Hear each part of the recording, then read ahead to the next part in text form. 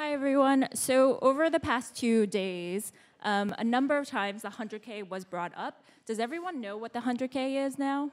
Or who doesn't know? Okay. So there are a few people. So the 100K is a student-led competition. There are actually 3 individual contests throughout the year. We actually had our first one in November called Pitch. We're actually having our second one on February 10th called Accelerate, and our last one, Launch, will be on May 13th. Yeah, sure. So the 100K it's a student-led entrepreneurship competition. So we source students, and the only requirement is that you have one MIT student on your team. So a lot of teams are made up of folks from Harvard, from other schools in Boston, or even schools, across the country. And they have like one anchor or more here at MIT. And so just a quick rundown. So Pitch is kind of like our entry-level competition where all you have to do is come with your idea and your hopes and your dreams, and you can pitch and win, or for the chance to win $5,000. Accelerate, we require you to have like a little bit more of a business plan and a model, and some people have a product demo or a website or some materials to showcase, and that's what will be Accelerate. So just a quick plug for that. That's on February 10th in the Media Lab. You can go to our website and get tickets right now. They're free. And it's a great event. And for folks who are interested in joining a venture, a lot of our 30 folks that will be pitching their companies on the 10th are very young companies. They're looking for technical co-founders or co-founders with skills. So it's a great way to meet them, and you can vote for the team that you like. Another great thing about Accelerate is it's all it's all audience choice is the winner. So the winner of the $10,000 grand prize for Accelerate is all chosen by the audience members. So that's you folks coming out to support your friends. And so all of that is kind of lead up to our marquee event, which is called Launch, and that's where we get our name, the 100K. The winner of that will win $100,000 in non-dilutive funding for their venture. And so for that one, you can imagine you need probably a little bit more, so you need to be a little bit further along in your business plan. You have your market identified, you have maybe even some revenue, you have a good amount of, like a good team built out and some mentorship. And then another good thing about Accelerate and Launch, so Accelerate applications are already closed, but you could apply next year. But for Launch, if you apply this year and you make it to the semifinal round, we pair you with industry mentors, and then also we can put you in touch with designers or any kind of skills that you need to get your venture off the ground and ready to showcase at Launch. So just to let you know, for the Launch competition, applications will be open the very beginning of March, and they will close at the very beginning. I think April 2nd or 3rd, they'll be closed. So just to keep you aware, just keep that in mind as you see a lot of emails go in and out, that's the next application that's due. Currently, as Christian was saying, the Eventbrite for the February 10th Accelerate is open right now, so you should all sign up.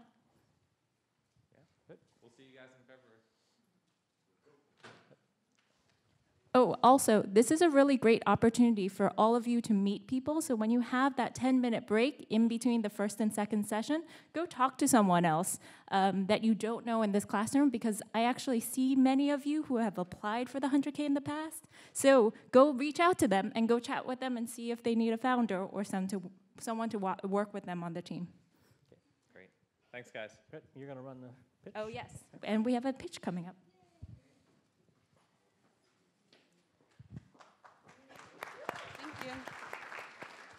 Awesome. You're going to Okay. run it right now. So I have 2 pitches tonight, but I'll keep it short. Scout's honor.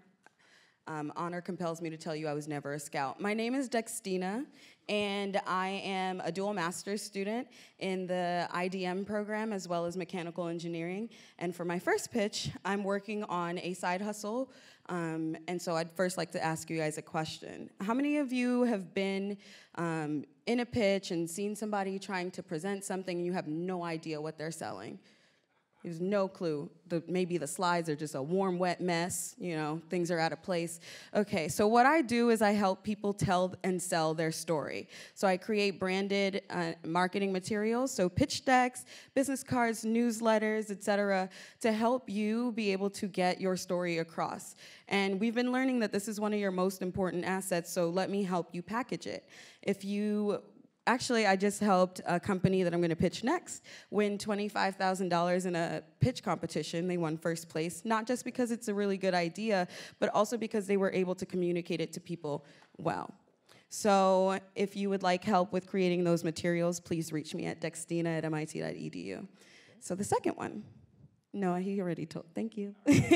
So the second one is Zependa. Zependa is a fashion startup that creates custom clothing that are African-inspired for the 140 million people of African descent that don't live on the continent. We've already had, in just a year, $25,000 in revenue and the pitch competition that we won. We make 60 to 70% margins, and we're able to provide this all online and create a connection between the continent and people who are interested in buying. So what we're actually looking for is help with building out a website. We're refining our business model and hoping to vamp up to 10K a month. And yeah, so website, refining business model, and something else, but I forgot. So you can reach me at Dextina, DEXTINA, at MIT.edu. And you can also follow us at Zependa, ZAPENDA, on Instagram. So thank you. Any questions? Or? Do we have any questions on either venture? Oh, hello. What's really your market segment, and how do you even know that that is your market segment, that those people really want to buy this? Like, do you have evidence? Right. So luckily, we've had customers from day zero. People saw our founder in her outfit and were like, "Can I buy that off of you?" So we've been operating completely profitable. There's, we have tailors and a team in Congo, and we've already been doing this for the past year. So our market segment is people who are trying to reconnect and reclaim their culture, and that's who we're helping around the world. Yeah. Anyone else?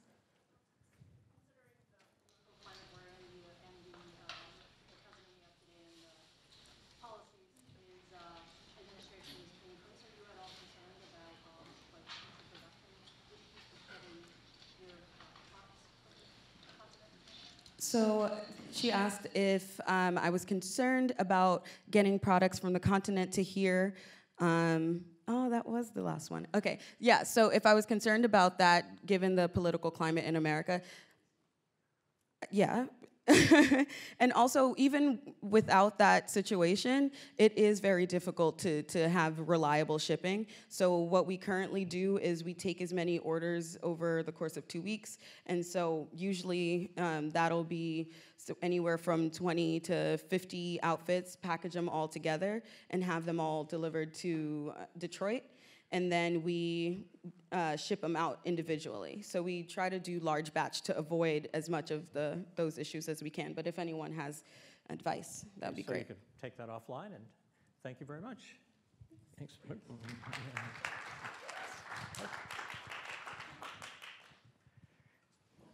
I hope you do connect, if it's appropriate there. So we're going to talk about some legal stuff here. The PDFs of this presentation are on the website. In the interest of trying to fit as much in as I can, I'm going to skip through some of the slides, but they're there for completeness. So the first thing to say, this is background information only and not legal advice. There are two reasons for that. One, maybe three, but one is, first of all, the law changes, so anything that's here could change tomorrow. And secondly, legal things are very fact-dependent. So if you look at this and say, oh, yeah, I understand it, it may not actually apply to you. But the idea is you become a better understander of where the red flags are on it, okay? We're going to do it through a life cycle. We're going to look at parts of the life cycle of a business, we're going to look at intellectual property, legal entity, people, and financing. And we'll start with the idea stage and pre-financing. And to put it in context, if you look at historically what the largest component of value of a company, this is the S&P 500 over the years. And when you look at, you take the market capitalization, that's the number of shares times the share price, and you look at what the hard assets of the company are, the buildings and everything, that's been decreasing over time, and the intangibles have been increasing. So 84% of the value of this fortune of the S&P 500 in 2015 were these intangibles. We used to be based on land and then production facilities. The intangibles are ideas, people, et cetera. One of those is IP, intellectual property. So I'm going to give you a quick overview of the different types of intellectual property. One is none. You have no protection. That's simple. Trade secret. That can prevent others because they don't know how to do it, and we'll go into the details on each of these in a moment. Trademark and copyright enhance value, but they don't block anybody. In other words, if you have Coca-Cola as a brand, that doesn't prevent someone selling a similar product under the name Pepsi. Patent cuts both ways because, as you'll see, in order to get a patent, you have to actually disclose what you're doing, so you actually empower people to do it once your patent expires. And things like software can go both ways.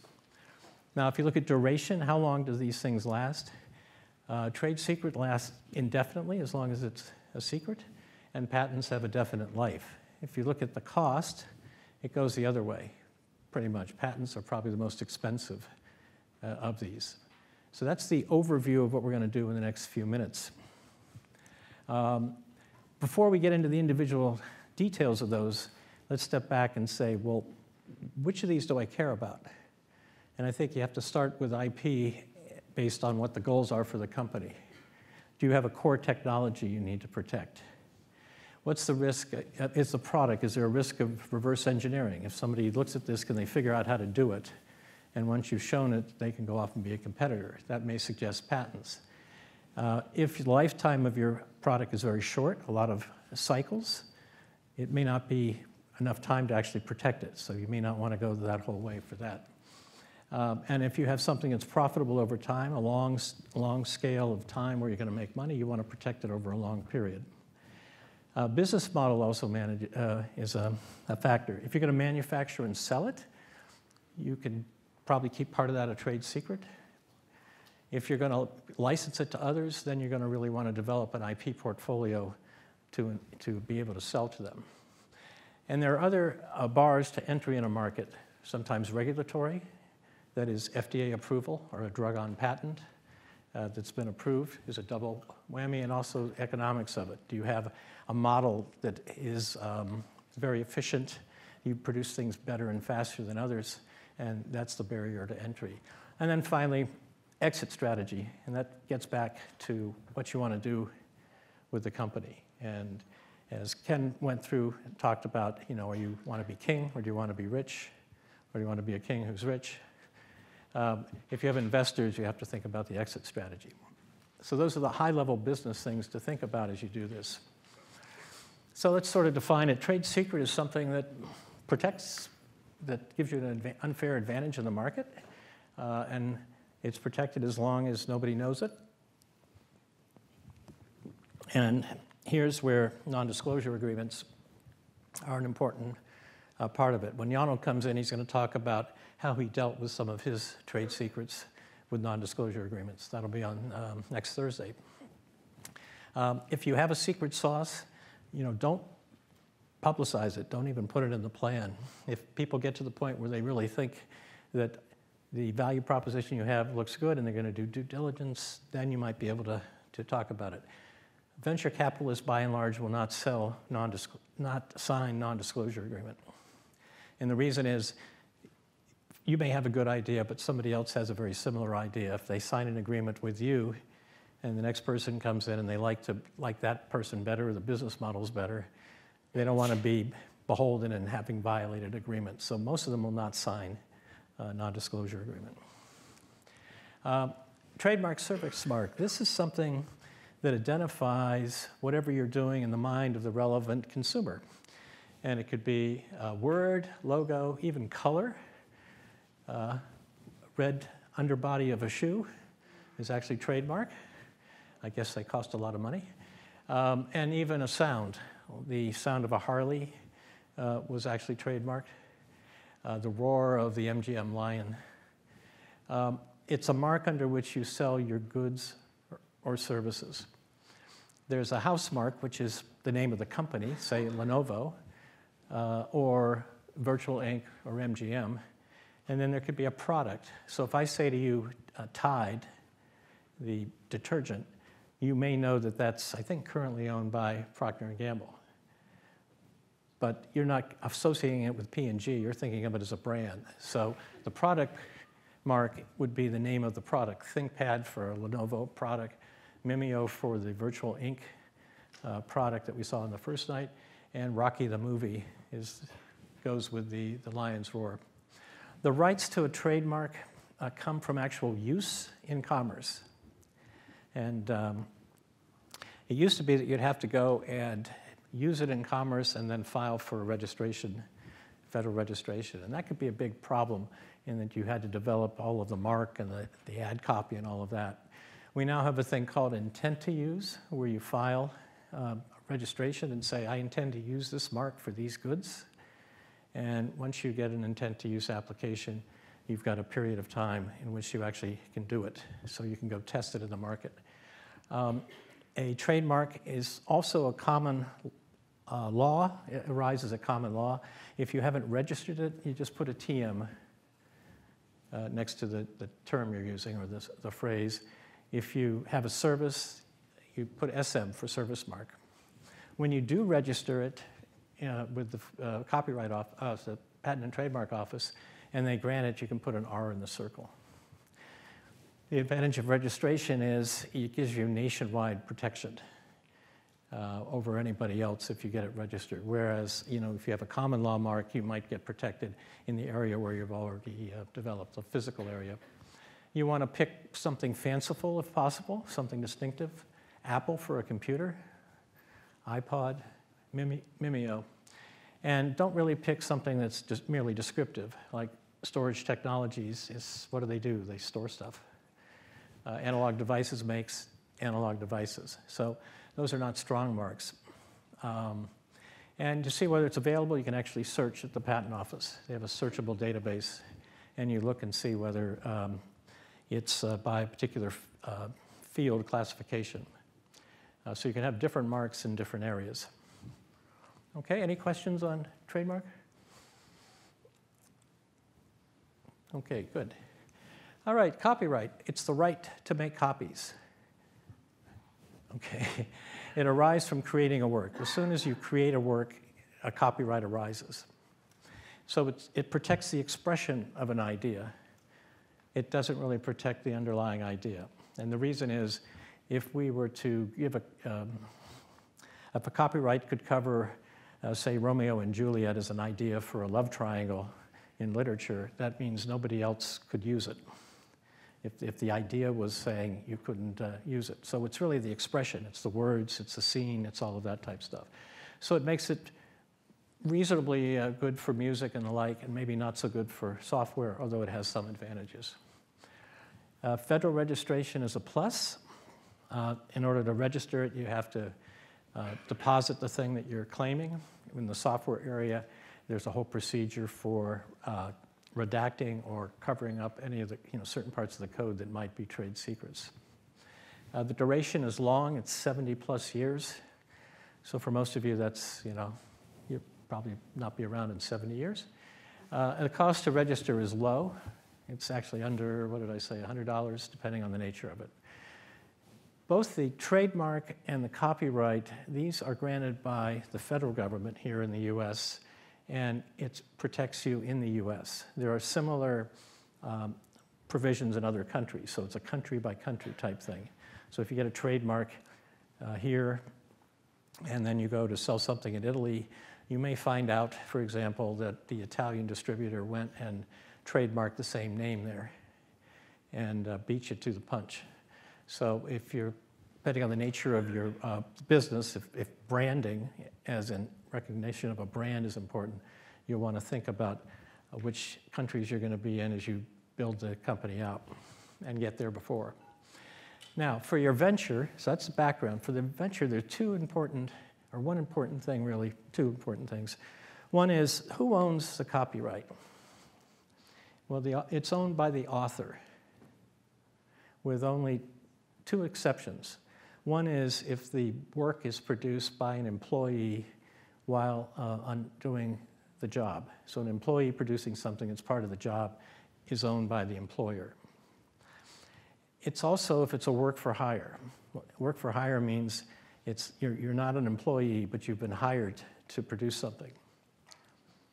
And if you don't pay attention to that, the typical way you get a company going, you probably don't have employees at the beginning. People are working maybe as a consultant. You're paying some money on the side, and you don't have an actual agreement that says this is a work for hire and it's going to be owned by the company.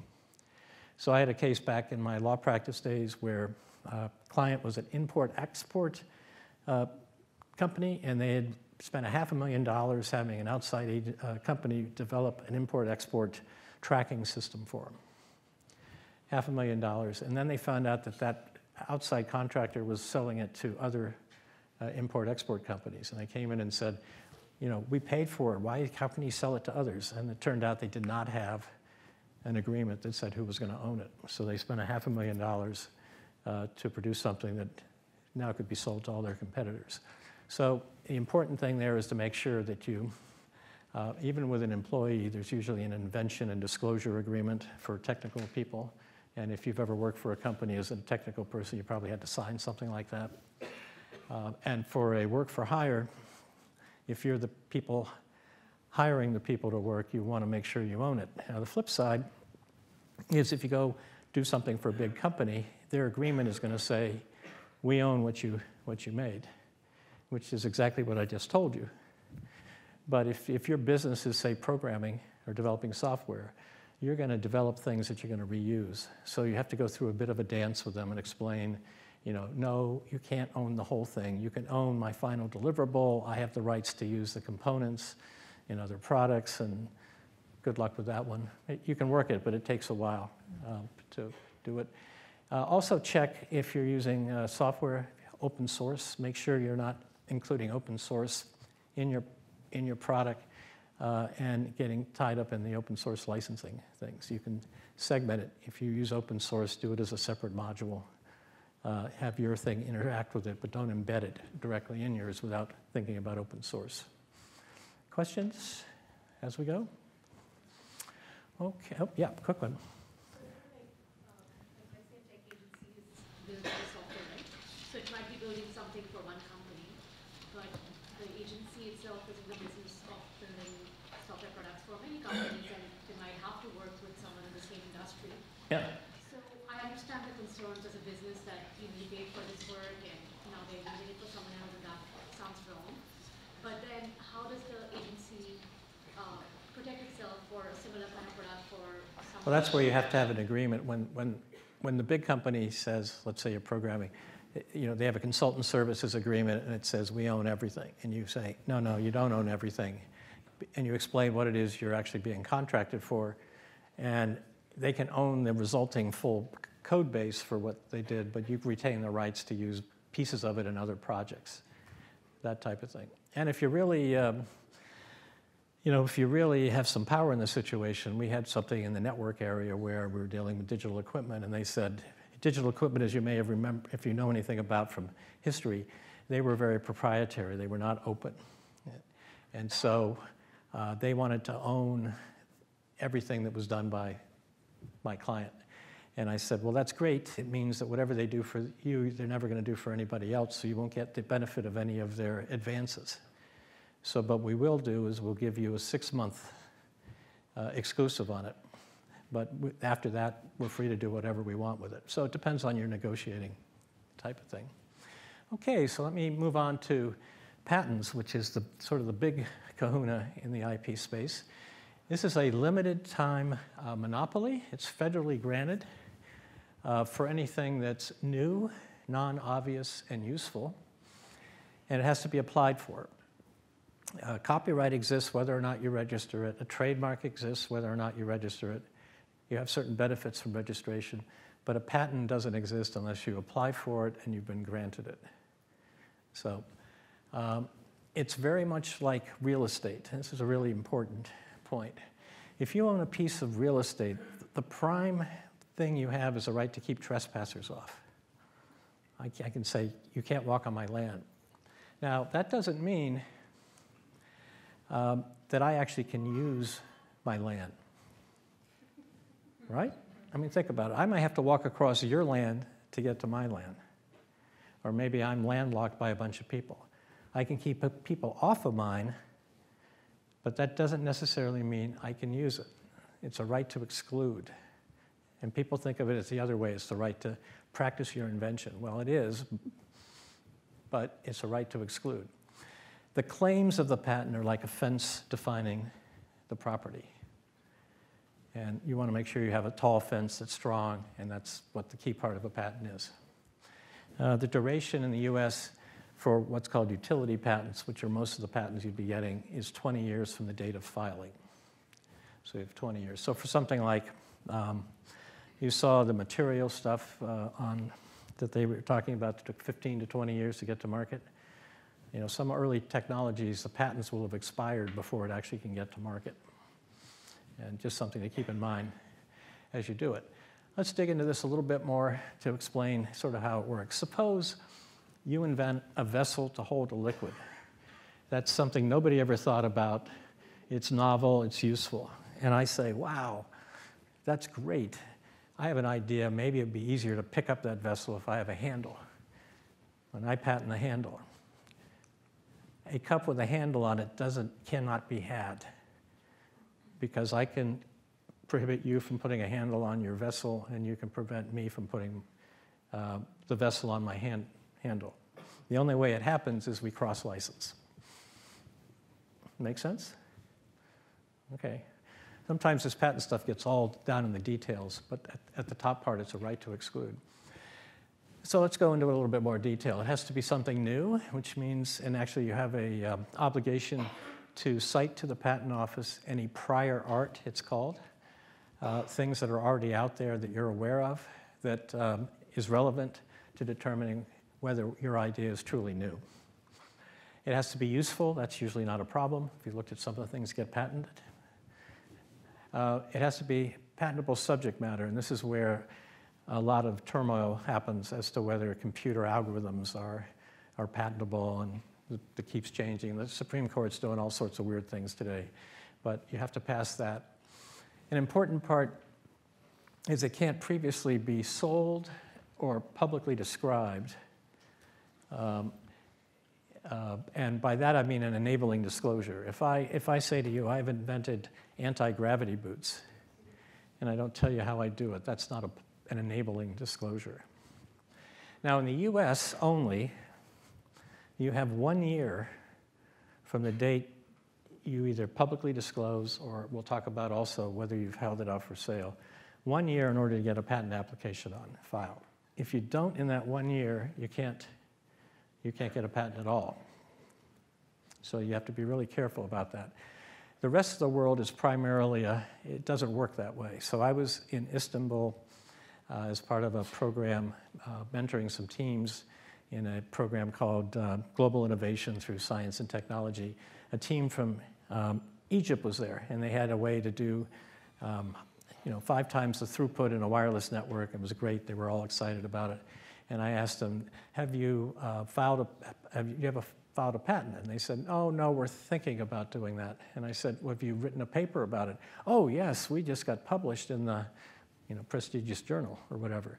And I had to explain to them, probably the only place, depending on what that said, probably the only place in the world you're going to be able to get a patent is in the US, and that's if you get on the ball and file it soon. You've lost patent protection every place else in the world. And just to see his face drop. So don't make that mistake. We'll go into a little more detail. Also, it has to be not obvious to the one of ordinary skill in the art. And we had a case out of Venture Mentoring Service where a professor had some new technology, and he said, well, if people think out, it's sort of intuitively obvious, and so I don't think I can get a patent. And so I talked to him. I'm not a patent lawyer, but I've done a lot of patent strategy. And so I talked to him and his mentor, and I said, I'm not convinced that what you've done is obvious to people, and I'd really recommend you go talk to a patent lawyer. And they did, and they ended up starting a company, and they ended up selling it 3 years later for $250 million. So I didn't get any of that, but they wouldn't have started the company otherwise. In the US, we've switched to a first inventor to file system. It used to be that the first to invent would win. Today, it's a first inventor to file. And so a race to the patent office is important. And I'll explain the use of provisional patents in a moment. But right now, I'm in the middle of a collaboration agreement between a company I've co-founded and a very large consumer products company. And their approach in the Silicon Valley and in technology, you file as soon as you can because there may be a smart person down the street that's doing exactly the same stuff. What they do, and I've seen this happen over and over again with larger companies, they wait until they're close to launching the product into the market. And then they go figure out what they've built and they file a patent on it. So we had one case where another consumer products company spent 18 months researching an idea, finding their customer, doing all this other stuff. And then right at the end, we were working on another project for them. They said, could you take a look at this? And it turned out a bunch of patents and applications had been filed in those 18 months. And they probably were not going to be able to carve out a protectable position because they waited until the end. And I'm in the middle of this collaboration agreement where I'm trying to explain to the big company, we got to file sooner. And they don't quite get it. But people in the fast-moving industries do get it. So first inventor to file. It's what you get is the freedom to make license. Okay, I'm going to skip this one. We'll come back. We'll skip that one too. So prior art, how do you find out what's there? You got to do you don't have to look and find prior art. If you know about it, you have to disclose it to the examiner. But you have no obligation to search. That's not really a bright thing to do because it costs a bunch of money to get there. You really ought to know what the landscape is. Yonald's going to talk about that on the last day of what he did, which was quite interesting. A good place to search is the website of one of my companies called seetheforest.com. There's a free version of this, and for MIT people or people taking the class, you can get a premium version just by writing me and say, I'm working on a project, can I get upgraded? We do patent mapping. Here is when Yonald had his first patent application. This is a map of what it is. So the timeline is left to right, horizontal is time. Each of the boxes is aligned in time. The left edge of the box is when the patent was issued or published. The connections between the boxes are the citation references. So remember I said, if you cite prior art, if you know prior art, you have to cite it. We connect the dots and you can begin to see what's happening. So when he got his patent, it looked like that. And here were the people that were in the backward landscape that he cited. And then several years later, people started citing him. Now these citations, unlike citations in a paper you might do or a book, there's a legal consequence if you don't cite prior art. It can actually result in the patent, if it's granted, being invalidated because it's called fraud in the patent office, if they can show you knew about somebody else's work and you didn't cite it. And so these things mean something. It's not like I might cite my professor's seminal book in a paper I'm writing for my PhD because if I don't, I'm kind of stupid from a political viewpoint. I mean, who knows what the actual relationship is. Here, there's some relationship. And so by looking at these maps, you can begin to see, well, who's there? What do they have? What are they doing? Maybe these are customers. Maybe these are partners because I'm doing something that they're already spending money patenting. This is what his portfolio looked like later on. These are all his patents and showing everybody who cited him. So there's a bunch of people citing him after they got there. And then that's in 2012. By 2019, the number of people that cited his stuff went up dramatically. So these were new people coming into space. And so by tracking that, again, you can figure out who's a potential partner, maybe a funder or an acquirer. You know, one of the things to do in a startup is to figure out, why don't I build something that I know someone's going to want to acquire? And so by looking at where they are and figuring it out, you might be able to do that. Or it could be possibly these people are infringing, but knowing what's there is important. Anyway, you can use that for free. Let's just talk about the process of obtaining a patent. First of all, you have to figure out what to patent, when to file. You have to prepare some applications, and then you have to prosecute it. Prosecute it sounds like a crime or something, but it's negotiating with the patent office the claims to see if you can get a patent and get yourself a piece of property. So sometimes people want to patent things just because they could get a patent. It's a cool invention. I'd like to get I have 15 patents to my name. It sounds sort of good. They're expensive, as you'll see. What you really want to do is what do you want to patent on? What gives you a competitive advantage? What if somebody else could undermine what your business is? What might be valuable to somebody who might acquire me? And that's an important thing to do. These things have real value. We were in this collaboration I was just telling you about with a big company. We had been in negotiations and we were into contract drafting, and there were all sorts of provisions. Well, what if you guys don't get a patent? We had a bunch of applications. There were provisions. Well, the licensing, the royalties would decrease, and this and that. And then in the middle of all this, we got a notice of allowance in the US, China, and Europe. And so I was able to come back because we had filed 2 years before. And I came back and I said, we've got 3 patents. All of a sudden, the whole part of the agreement disappeared, and actually gave them a lot of confidence to move forward on it. So there's where you go. Determining when to file. I talked about disclosure, also on sale bar. If you actually put something on sale or distribute it at a trade show or something, that starts the 1-year clock in the US. And it might kill you overseas. And I talked about first to invent.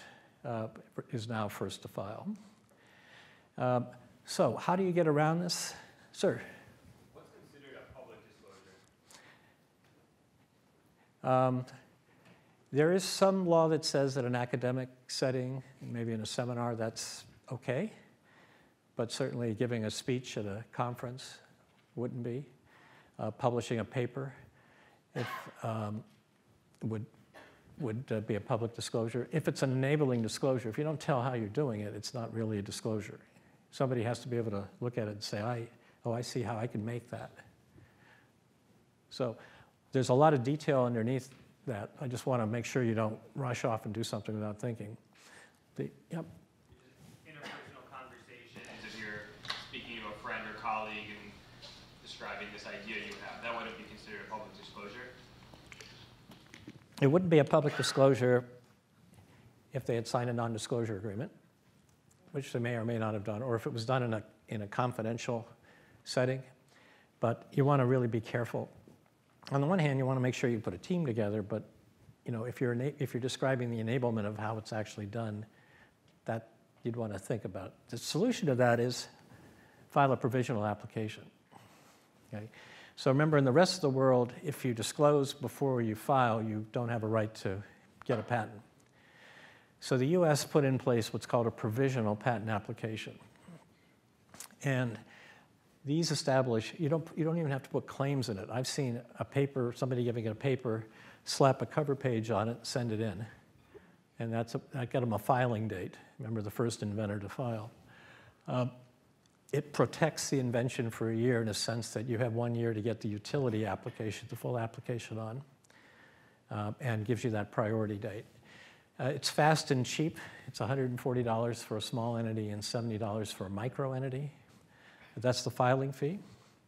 Nothing happens at the Patent and Trademark Office. It's not examined at that point until you file a utility.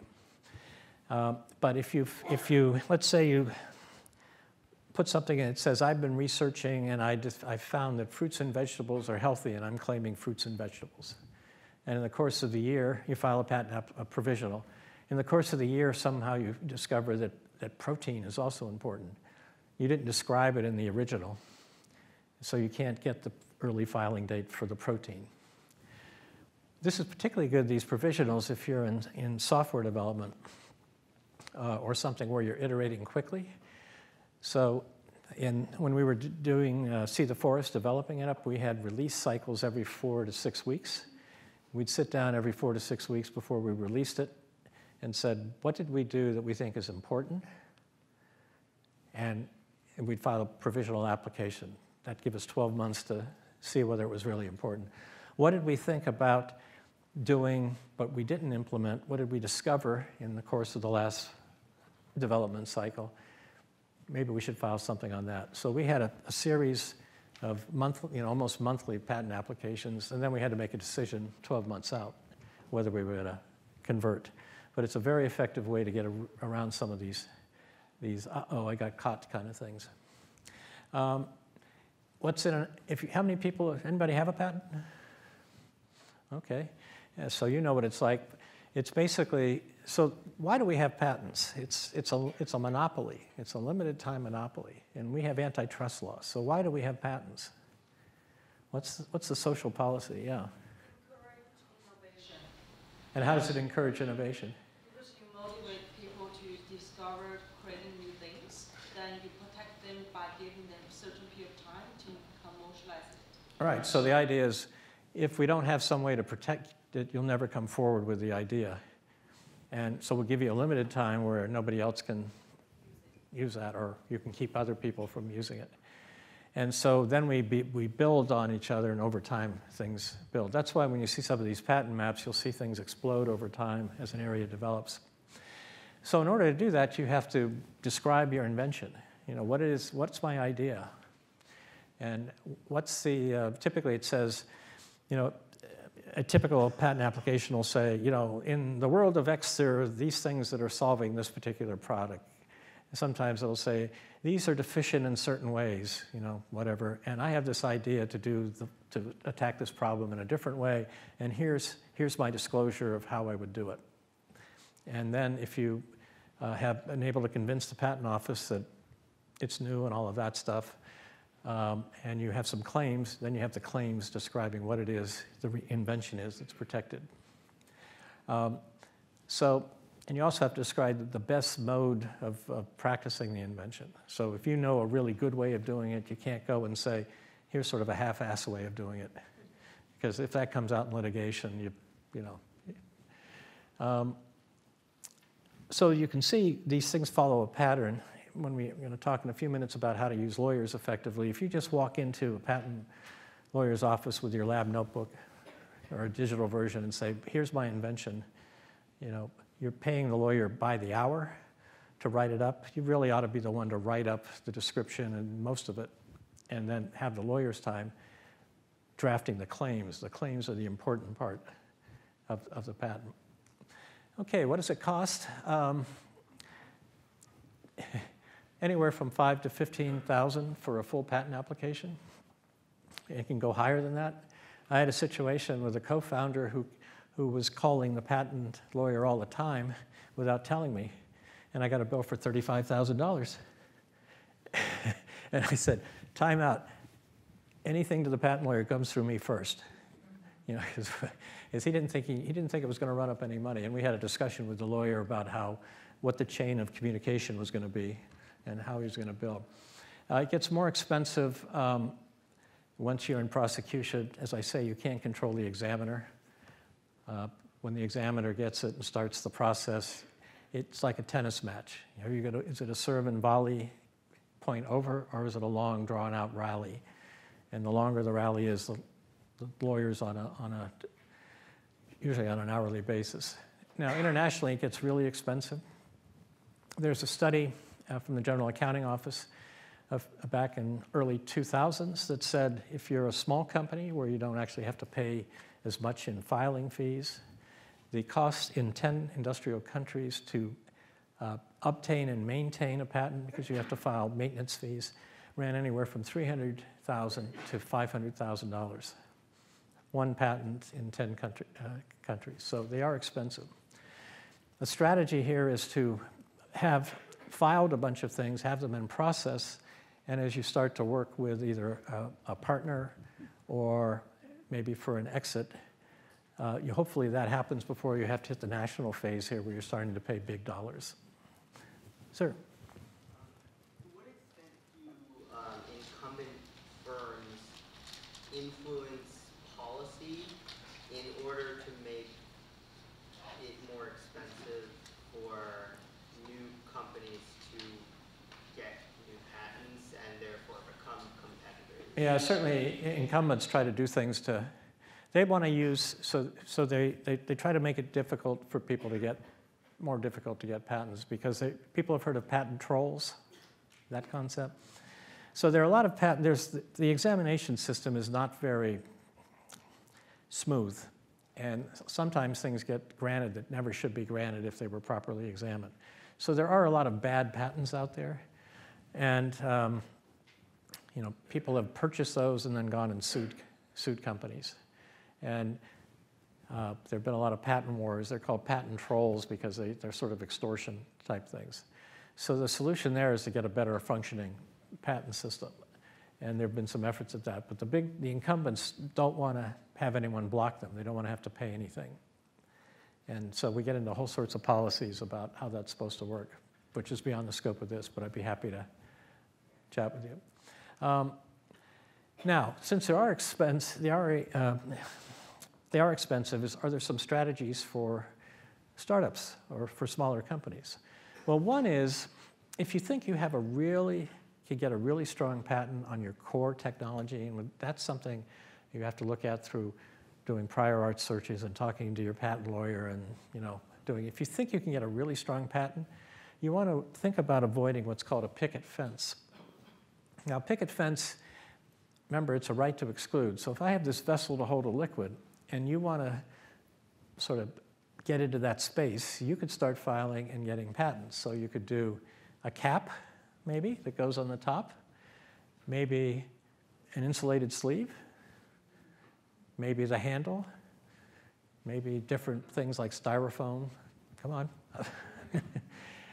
And what have you done there? You've sort of, you would come and you would patent things that would sort of interrupt all the commercially viable uses of a vessel to hold a liquid. So how do you prevent that if you're a startup? One way is you just disclose all of that. You say, I've got a vessel to hold a liquid. You can do lots of things with it. You can put a handle on it, you can put a top on it, you can do this, you can do that. And once you've disclosed it, nobody else can then claim it. So you sort of clear think of it as a castle where you burned all the brush out in front of it so you can see the bad guys coming at you. And an example of a picket fence is this one. People know about the Ring doorbell. That application in the middle that's actually a patent application for one of the components of a Ring doorbell. And you see all this red? These are color-coded. This is all Skybell. Has a whole bunch of patents around that. And that's an example of a map that suggests there might be a picket fence going on. And we'll have to see what happens with Amazon that bought Ring for a whole bunch of money. What's going to happen with that? Okay, so here's some practical advice. For employees, you want to get invention disclosure and assignment agreements so that you make sure you own it if you're the company. For consultants, you want to have a work-for-hire kind of agreement. So again, you would own the copyright for what they do, and also any patents that might come out of it. If you can get them, you want non-disclosure agreements with third parties. You want to avoid infringement. You want to make sure that what you're building is not going to infringe someone else's patent. And you do that by sometimes getting a freedom to operate opinion from a lawyer. If you willfully infringe and you are found to have done so, you can have treble damages plus attorney's fees. It can be very expensive. But if you have a freedom to operate opinion from a law firm, then you won't be willful and you won't have to lease that part of it. And also you want to know what's there. Why spend 5 years developing something only to find out that somebody else claimed the space that you were looking at? And you want to understand the patent landscape, not only at the beginning, but continually through the process, just to make sure you understand who's popping up and what do they mean to you strategically.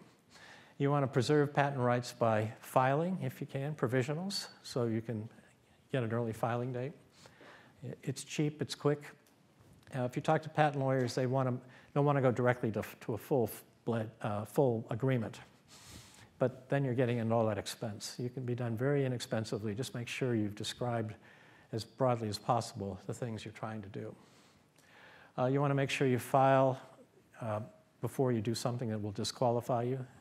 We talked about the first inventor to file, and certainly before disclosing. And you want to think about avoiding a picket fence situation, if that makes sense. So that's a practical list on IP. You want to streamline interactions with your attorneys. You can read that. It's in the materials. You want them spending their time writing the claims, not doing all the other stuff. You're paying expertise by the hour. And I've got a piece called 10 Commandments of How to Work Effectively with Lawyers that are part of the materials on the website. I'm going to switch over a little bit into technology licensing from universities, just so you have an overview of what you're looking at, because many of you are here doing things in labs and you're thinking about leaving. It used to be if the federal government sponsors a lot of research.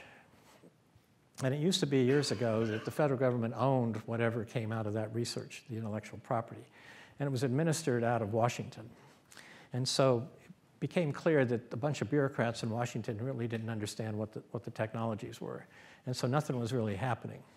So Bayh-Dole came along in 1980, and it said, you know what, we're going to give the ownership of the work that comes out of federally sponsored research to the university. And we're going to make them responsible for transferring that technology. And so that's what Bayh-Dole is about. And it really helped. MIT has an ownership policy, and MIT will claim ownership of a patent if it's made significant use of MIT facilities. You're using the atomic reactor. If you're using the computer systems here for just general computing, coding, that's not an issue. If it's MIT-administered funds were used, they never assign ownership. They retain ownership, but you can get a license. And sponsors may get a first look at it. Media Lab has been traditionally, I don't know what it is today, but there's been a mess because under the way the policies used to be for sponsors, they got a right to everything. So if everybody owns it, nobody sort of owns it. And I can tell you a story about doing the first spin out of the Media Lab and what a mess it was to try to figure that out. Now, MIT can waive ownership under these kind of things, and you can go ask about it over at the Technology Licensing Office. And they also have a unique thing that this applies more to staff and faculty. If you've come up with something on your own, there's a lot of intellectual power around this place. And let's say you came up with something totally unrelated to the research that was being funded. You could actually give that to MIT and have MIT patent it and try to transfer it. And you get, if they agree to do it, and then you get the royalties that come out of that. I won't go into how it's split. Now, for startups, how do you deal with all this stuff? In the old days, the technology licensing offices used to license to big companies because it's like, why do you rob banks? Because that's where the money is, right? But big companies really aren't very good at innovating. And so the idea was, well, we ought to be able to facilitate startups somehow. How do we do that? And one way is often the university will give you an option to get a license. So you come in and you say, here's my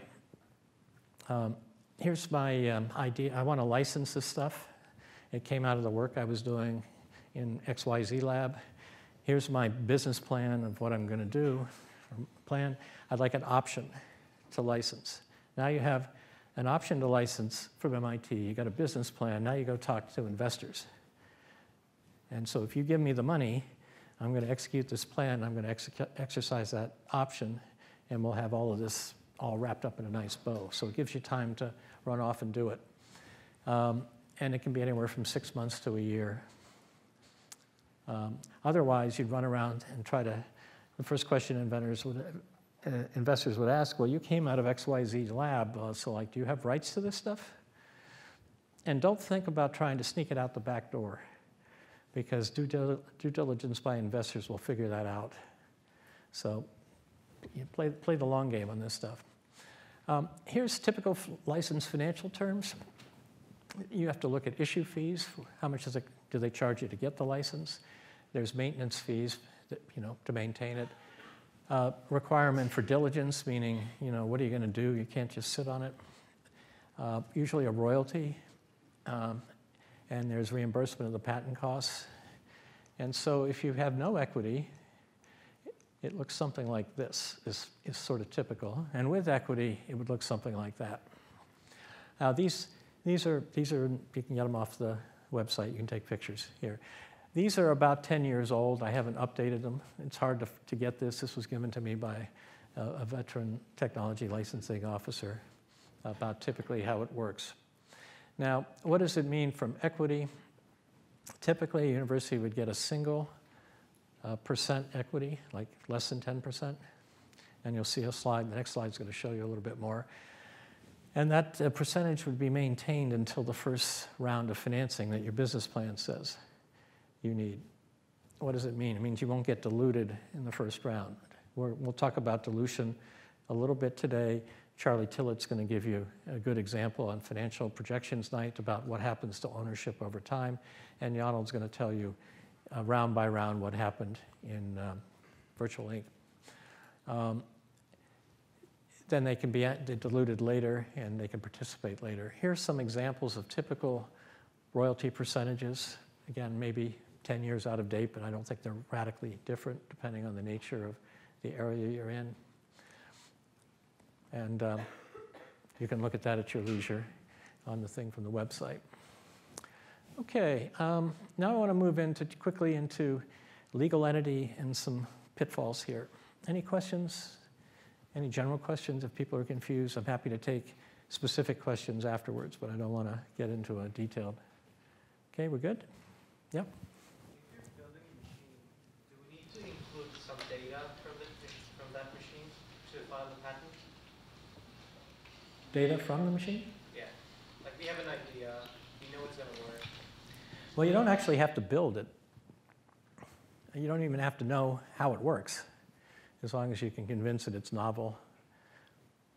But it's best to be able to, in order to convince them that it's not, perpetual motion, is to actually, there used to be a requirement that you actually file with the patent office a model of your machine.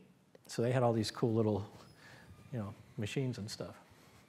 So it depends. You can get a patent on a system, a method, a bunch of different ways, even the same thing as a device, as a method of doing something, using the device.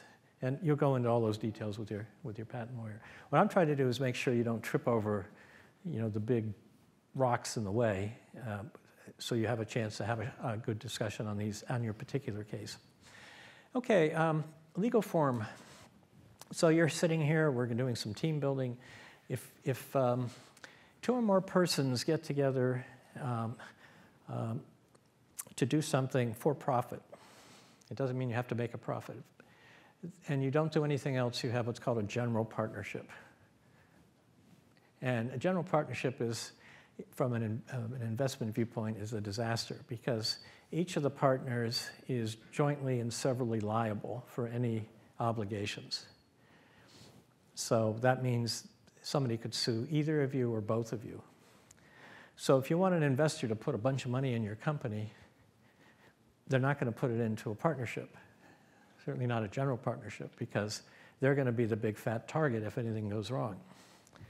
So typically you don't do that. In most cases, you'll end up, when you work through all the details, into a corporation. Now, there are things called limited liability companies. We could spend a whole hour going over those, but for most of you, it'll be a corporation, and if you require a lot of capital, it's probably going to be a Delaware corporation. And the reason for that is that the law about shareholder relations and when you take money from an investor that's a shareholder is pretty well defined in Delaware. There's more case law. There's a whole court that deals with it. Massachusetts, they had a proposal to put in a corporate court thing that was turned down. So now if you had a dispute in Massachusetts involving stockholders, the case before you could be a dog bite case and a trespass case. And so there's no expertise in the judiciary to do it. So there's more certainty in Delaware, especially on some of the more sophisticated agreements. Now, the question is when to incorporate. Well, certainly, if you're serious about it, sooner rather than later. And we can go into a bunch of reasons, but the one that's most important for you is what's going to come up next. Sorry, I'm going to talk about subchapter S before we get to that. So when you incorporate in a state. We have national corporations. Those are only certain types of banks. And once you have a corporation, then the question is, how is a corporation taxed? If you don't do anything, you're called you're a C corporation because you're under subchapter C of the Internal Revenue Code. And that means that the corporation, any profit in the corporation is taxed at the corporate level. And then if they pay money out to you as a shareholder, it's taxed at your level. So you're 2 levels of tax. Subchapter S is an election you can make if you qualify that says we're only going to get taxed at 1 level. And it sort of works, it passes through the treatment for tax purposes. If you qualify, if you have fewer than 100 shareholders, you have 1 class of stock, and you're all either permanent residents or citizens, it does not, you can't have an entity be a shareholder. You couldn't have a venture capital fund be a shareholder because they're an entity. And so here's why do it? Because most startups, if you think about it, are going to lose money while you're developing product and things or trying to get up to speed. And those losses are going to pass through. And there's some rules about if you're an investor, you can't really use the losses currently. The big thing is because of the exit. If you build the company up and you sell it, and in this case, normally it would be an asset sale, selling the assets. On the left, if you were a C corporation, this is sort of what the tax would look like. So $100,000, or put as many zeros at the end that you want. Corporate tax rate is 21%. So then you get $79,000, and the maximum individual rate federally is about 37%. So at the end of the day, you get 50% after tax. In a subchapter S, the effective tax rate turns out to be 37% because there's no corporate level tax. Now, if the first company that spun out of the Media Lab was a company called Diva, Digital Video Applications, and the founders came in and said, well, they made desktop video editing for the Macintosh computer at a time when that was a big deal. And they said, well, we're never going to be able to build a big company unless we get outside investments from venture capitalists, so we'll just be a C corporation. And I said, humor me, let's just file the S corporation election, and we'll see what happens. They never got money from venture capitalists. They funded it through friends and family. 2 years later, they sold the company for, I don't know, $15 million or something. And they saved a couple $1 million in taxes just because they were smart on this part. So anyway, the general strategy I have is if you're going to be a corporation, file a subchapter S. If you take money from an entity that will disqualify it, you get the benefit of the money at that point at least, but preserve the options. Okay, now this is the one I was going to tell you about how to incorporate early or why incorporate early. There's a weird provision in the federal tax code called Section 83. And Section 83 says if you receive property in connection with providing services, then you have ordinary income. That's the kind of income you'd get when you have a salary. You know, it's taxed at those high rates, not capital gains. And the amount of the ordinary income is the value of the property you got minus what you paid. Okay? So why am I going into this? Well, suppose you have an idea, and I like the idea, and I'm an investor, and I say, I'll give you $1 million for half the company. Now, whether you should accept that or not, that's a different discussion, but let's say you do, because it makes the math easier. And we say, now we're going to go set up the company. And I'm going to give you 50% of the shares, and you're going to be the entrepreneur, you're going to do all the work. And I get the other 50% because I'm giving you the money. You just got property called stock. What is that stock worth? I paid you $1 million for half the company. What's the other half of the company worth? Okay, well, you might say, look, we have an idea, and an idea is a dime a dozen, right? No patents and everything. That's your idea, and I put $1 million in, and you own 50%. So maybe it's 50% of $1 million, $500,000. All right, we could try that. You paid how much? Okay, so ordinary income of $500,000, and let's say tax is 40%. So you owe $200,000 in cash. You have that, don't you? But really, you could argue it's actually $1 million, because why would I pay $1 million for half the company if the other half wasn't worth it? And so it could even be twice as much. Do not fall into this trap. And the reason is because we incorporated and we gave you stock at the same time. There was an event that valued the stock. I can't tell you how many times people would come in and say, I got a term sheet. We got to set the company up. Ooh, we should have done that 2 or 3 months ago. So you want to separate in time and you have to make an election, by the way, within 30 days of getting the stock. So the standard thing is, if you think you're serious about this, incorporate reasonably soon. There's a cost to it, but when you feel comfortable, you're there. And then it's going to take you 6 months or 8 months or whatever, probably to raise capital anyway. And you separate the two in time, and you argue that when you got the stock, it's worth a dime a dozen, a penny a share. And you file the 83B election with the government that says, I want my tax hit right now. It actually gets worse because we're going to talk about vesting. Vesting was talked a little bit last night by Joost. That is, you sort of earn your stock over time. The rule about when you measure the value of the stock, if there's vesting, you measure it when it vests. And so that makes the problem even worse. So that's one reason to file the 83B election. It says, I'll take all my hit back here at the beginning. So even if you get the stock at the beginning, you should file the 83B election at the beginning. The point here is a red flag when you're in the situation. Think about it, make sure you talk to somebody about it. So why doesn't stock get issued in time? Often it doesn't.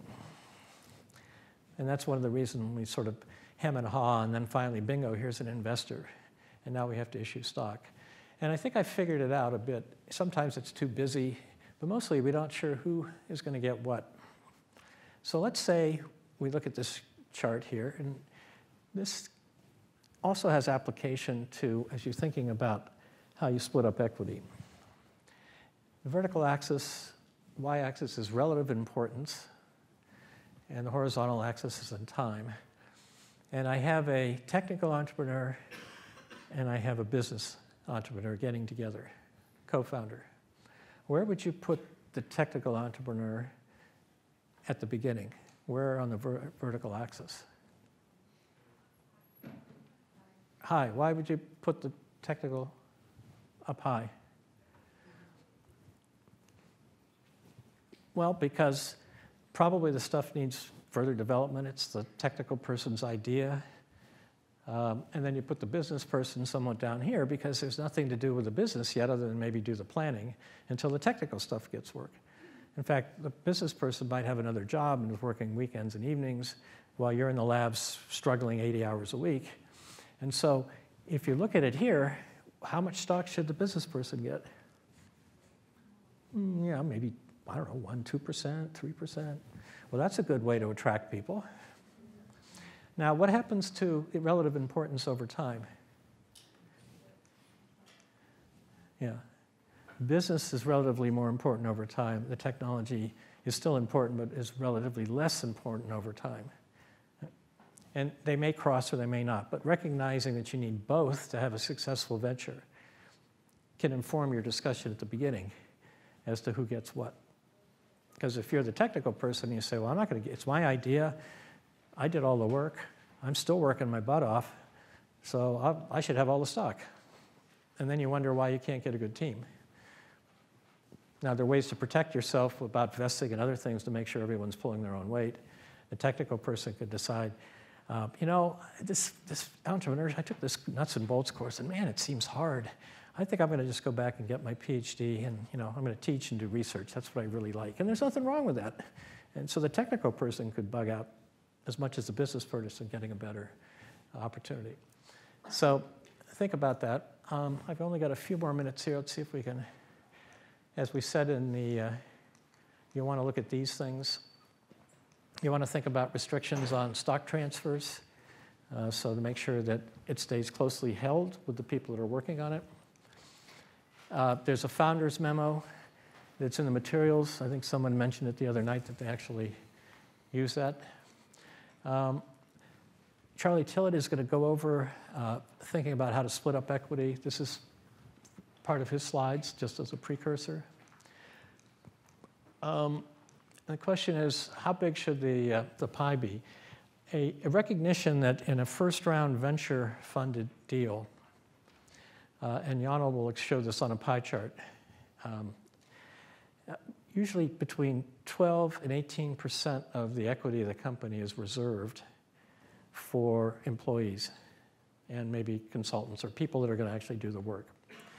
And that's built out typically with your financial projections and your headcount.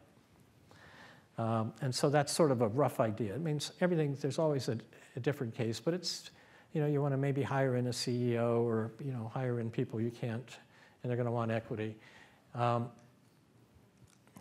Here's some examples. Charlie will go into it a little bit more. After a couple rounds of financing, this would not be unusual, these sort of numbers. And this is a dilution table that Charlie will go over and Jana will walk you through in great detail. So you'll see this later on in the term. There are different ways of giving out equity. Some is called restricted stock. That's when you actually get the stock itself. And you're a shareholder and you have voting rights. Typical ways, because of that thing about 83B, if the stock is worth $10 a share and I give you 1,000 shares, I've just given you $10,000 worth of ordinary income and all you got is paper. So at some point, getting shares outright is too expensive. So you want to get the shares out early and direct ownership. Options have a different rule for taxation, and so typically companies will switch to options as the price gets higher because you can defer when the tax occurs. And if the thing never goes up, you never pay tax on it. And in the materials, there's some description in the slides that I'm not showing. Vesting, typically, 3 or probably 4 years is typical. And you should think about vesting among founders right from the beginning and set what you want for yourselves, because your investors, when they come in, are going to want to have vesting. And if you put a reasonable thing in place, it's harder for them to come in and say, change it. Typically, it's time-based. A classic is 1 year cliff vesting. That means if you leave in the first year, you get nothing, and then you start vesting. You get 25% after the first year, and then either quarterly or monthly over the next 3 years. And then at the end of 4 years, you're fully vested in the stock. And there are issues about whether you should accelerate on change in control or an IPO, an issue to talk about. Think about forfeiture right. What if somebody leaves? Do they get to keep their vested stock? Or do you get to buy it back? What if the person leaves in violation of an agreement, like they took confidential information or they did something wrong? Those should be set up in your agreements. And then the question of when repurchases can happen. Now, the benefit of thinking this all out at the beginning is you don't know who's going to be the person that might leave. And so it's not into what actually happened. It's about what we want to have happen. Whereas if you wait until somebody's leaving and say, well, I should buy your stock back, and we don't have an agreement, then you're in, at the beginning, Everyone agreed this is what it's going to be, and then you let it run if you end up with it.